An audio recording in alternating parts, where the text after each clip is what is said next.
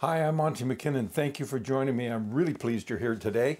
What we're going to do today is a lot of stuff. Now, I honestly bite off more than I can chew. I don't know if I can get all of this done in one session, but I will try. If not, we'll have to make this a two-part video, but you need to see, we're at the point where I want to put the frets on the fingerboard, but that involves several steps, and I'll talk about those just as soon as we spin the intro, and I'll be right back.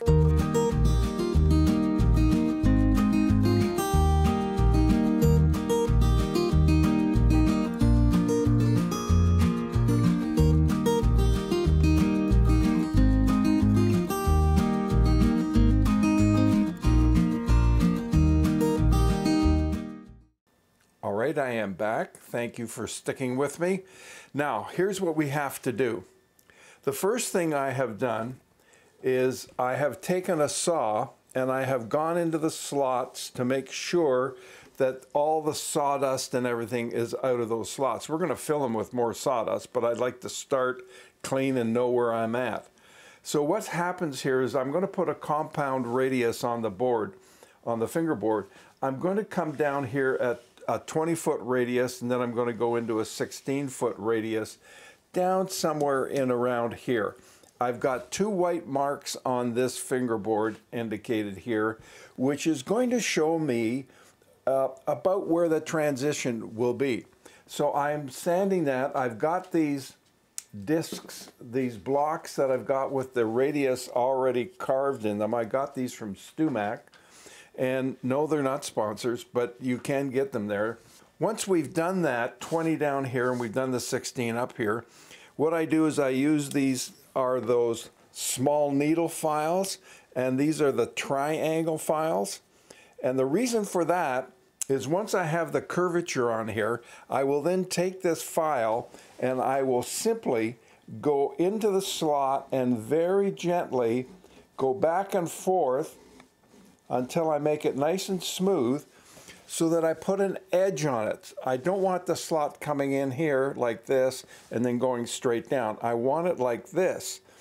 The reason for that is at some point, once I'm long gone, somebody may decide they want to replace these frets. Well, if they do that, and I have this edge chamfered like that, when they pull it out by taking a pair of nippers like this and putting it on the edge of the fret and pulling it up, it won't splinter the fingerboard, and you can do a fret change very easily. So you got to be careful because I do hit this with some, yes, Starbond CA glue, just in different spots, so you need to put on their debonder to let that wick into the slot in order to pull the frets out if you're going to do that.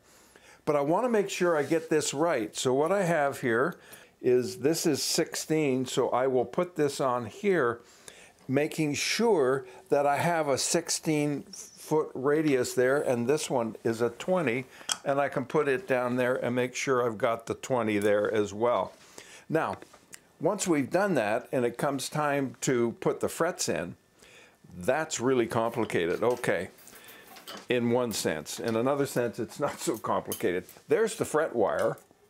We're going to use this fret wire. This is plenty of wire here. And we're going to cut the fret wire into little pieces that are a little longer than what we need on the fretboard.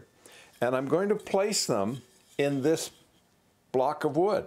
Now, this is simply a block of wood where I've drilled some holes and I've numbered 1 through 21. You could do 22 if you want, or depending on what you're building. So when I cut the frets, I stick them in this board, because once they're all done, I then take those, I have to use these nippers, and then I'm going to nip off the tang that hangs down from the fret. So the fret is like a T. It's round over the top here with a piece that comes down. That's the piece that goes in the slot, and on the side of that are little knobs that stick out like my finger is right now, and then that's what holds it in place. So we're going to cut that down part off just at the edge, so that it will just reach over the side of fretboard or the fingerboard here, and then we will cut it again, and then we'll file it on about a 30-35 degree angle.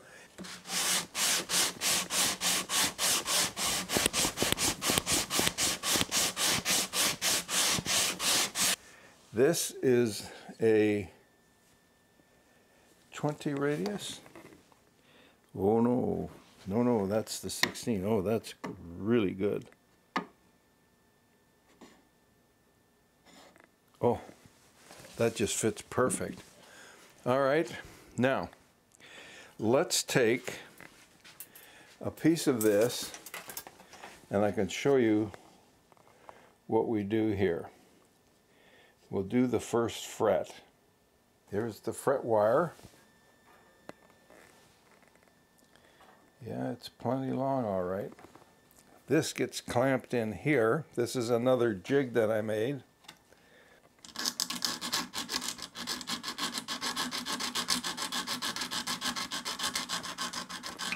So what I have now is I have the fret with the wire hanging down, but I've nipped off the very ends, and then I've sanded or filed up to make this perfectly flat so that this will fit over top. There we go. Now, in order to put this fret in, I have a choice. I can use this. This is a little piece that I bought at Stumac, and I have the disc here, which is the same radius as this. This will fit into the drill press, and then I will crank the drill press down and it will press it into place. Or if you don't have a drill press and you don't have one of these, you probably have a hammer. This is a little dead blow hammer, so we will use this. I'm using it on the plastic side.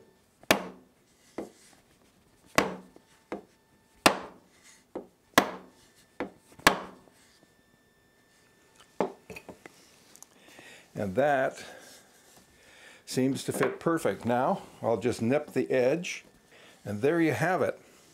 That fret is in. It's down perfectly flat on the radius all along the side here, and I only have to do that another 20 times.